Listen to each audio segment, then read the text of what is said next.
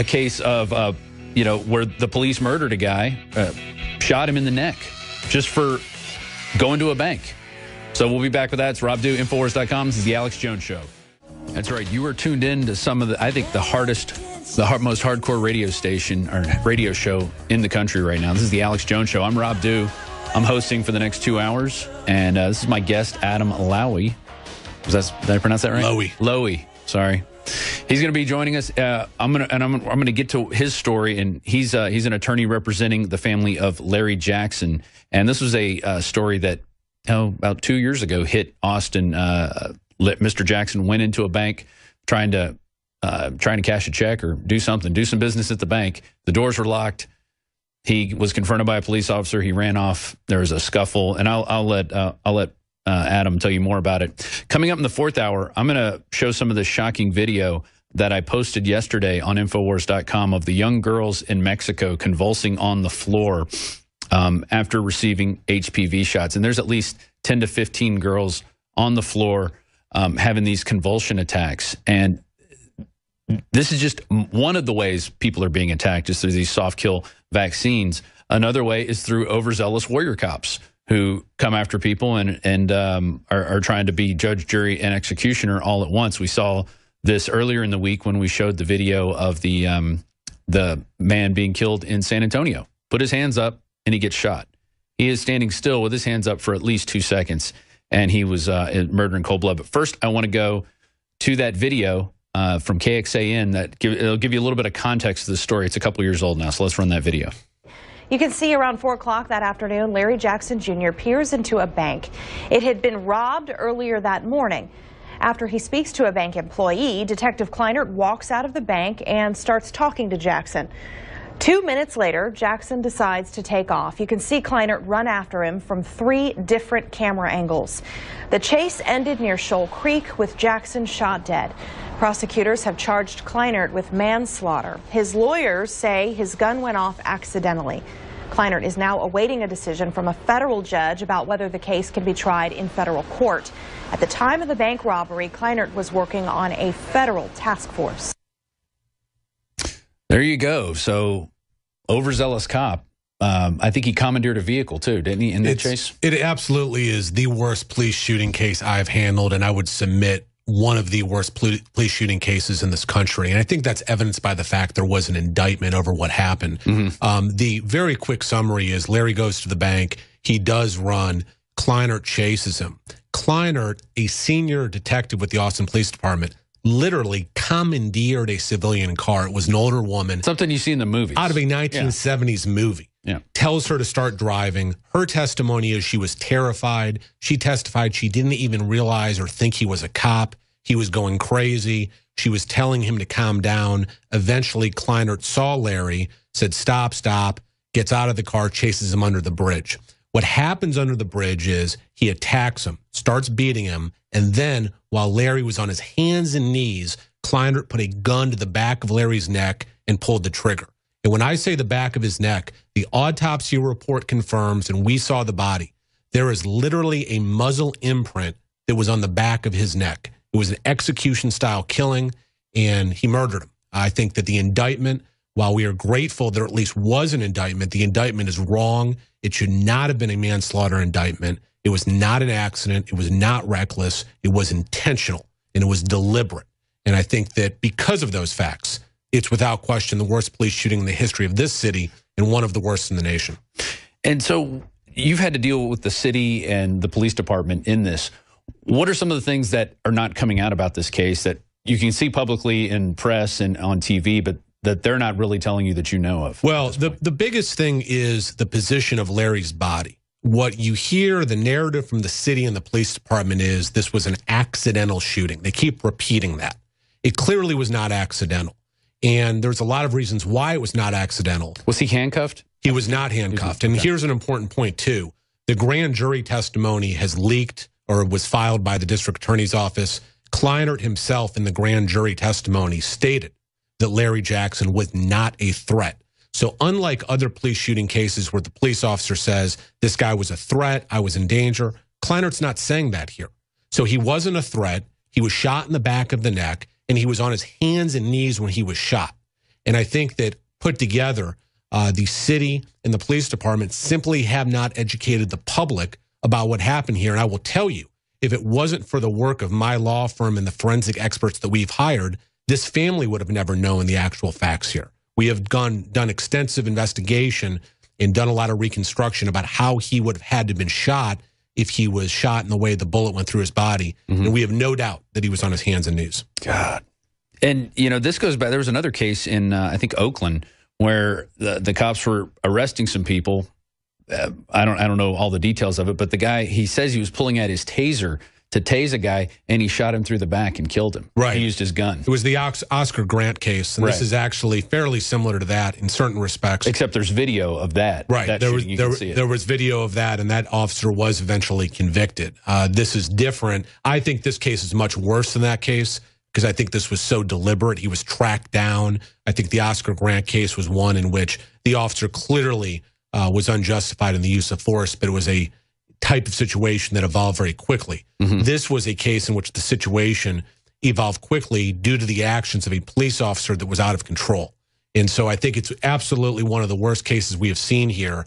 And I'm very cautious about how this thing's going to play out. And I'm very nervous about how or whether this officer is going to have to face a jury over this. And so they're trying to get this case thrown out. How is that working? Right? So the police officer, he had worked for the police department, Austin Police Department, but he also was on a federal task force.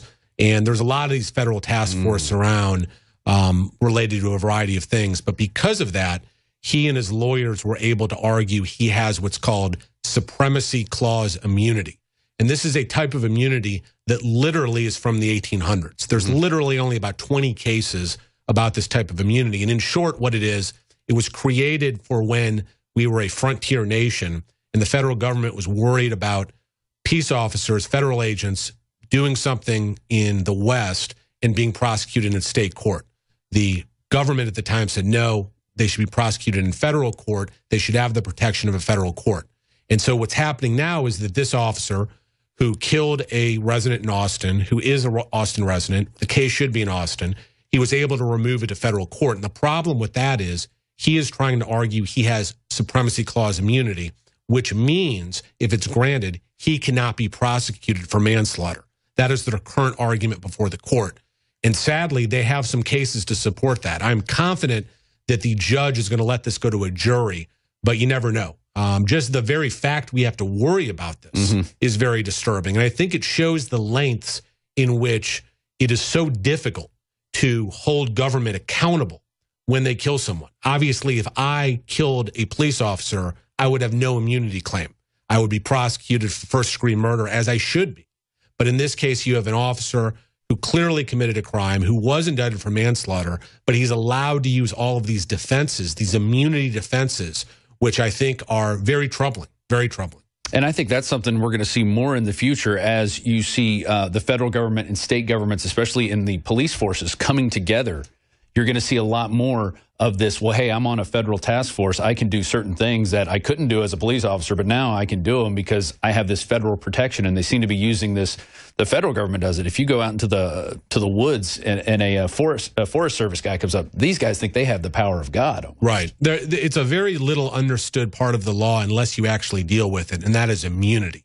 People don't realize the government, by and large, is immune from being held criminally or civilly responsible for anything they do. And it's a long set of laws that's created by the government because the government creates the laws. Right. It's fairly obvious. Well, and if you do something to a federal agent, it's like worse than if you were to do it just to another person. Absolutely. If you go up and hit a regular person in the jaw, it's assault. If you go up and do it to a federal officer, it's assault of a federal officer, and there's more penalties in that. Correct. And I think that there's some arguments as to why the government should be protected legally from a situation like you described.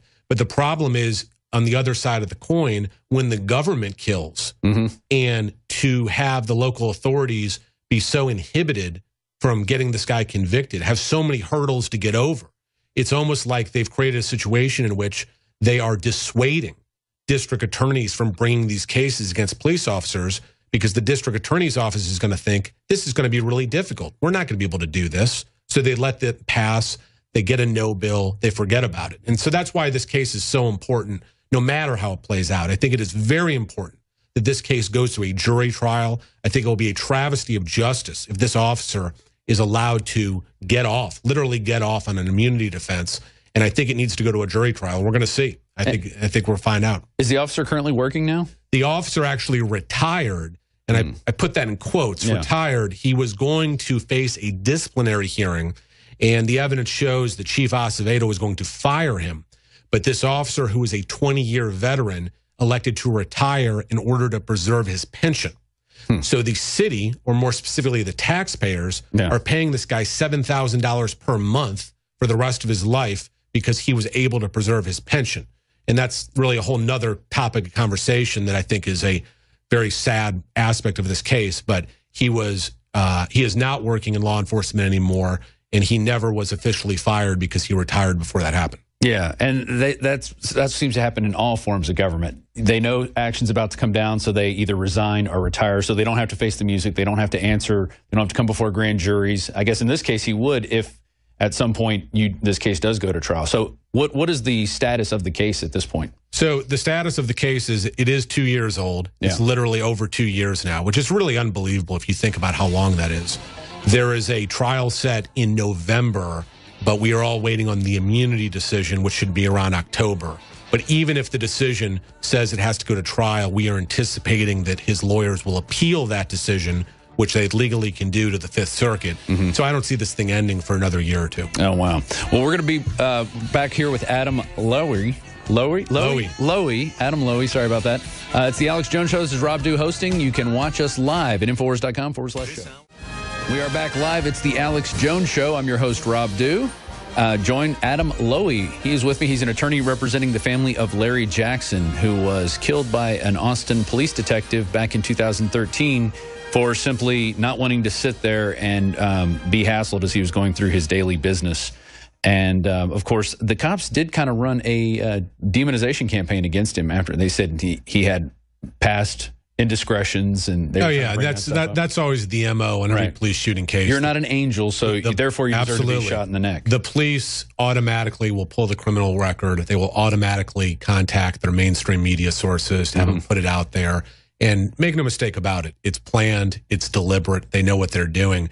And so in this case, they claim that he went to the bank to commit an identity theft, that he was going to pass a fake check or had a fake ID, and that they had this whole story about what he was going to do. But here's the interesting thing. There was a guy with him that they know was with him. They were looking for him, and they eventually arrested this guy.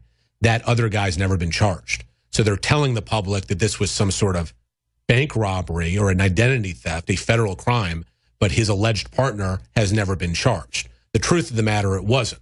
And when you start looking and start digging into the details, I think that what you pointed out is correct. They will always attack the character of the victim because it helps shape the narrative in how they're going to have this thing play out. Right. And it also stops the public response. They're like, well, maybe he was a bad guy. Maybe we should just stand down. There was just it looks like they had a protest at the end of August here.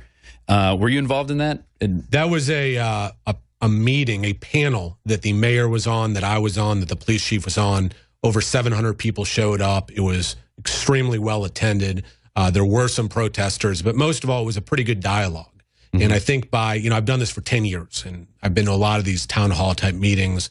5 years ago, you would have had 50 people there. Now you have 700 people there. I think that it's obvious this is a huge issue for people, not just in the minority communities, which it's been an issue for decades for those folks, but so-called white America now realizes how bad this issue is. And I think we're living a very interesting and important time in our nation's history because of that. Well, that and people getting on social media and making a stink about stuff like this. Right. In all the different avenues that you have, you have email lists, you have newsletters, you have Facebook, Twitter. I mean, you could just go on, and you keep flooding it out there, and you keep people aware of what's going on, and that gets them interested. Instead of like, well, I should just go and watch TV. Well, maybe I should go get involved in something about my community, because maybe I don't want to be on the wrong end of a gun at some point because I was just walking up to a bank. And that's the big thing. If you think about 5 years ago, especially 10 years ago, if you had a police shooting, you would have the shooting, the police narrative, and then the media would control the entire narrative. The media relies exclusively for their sources on the police. So they're going to repeat what the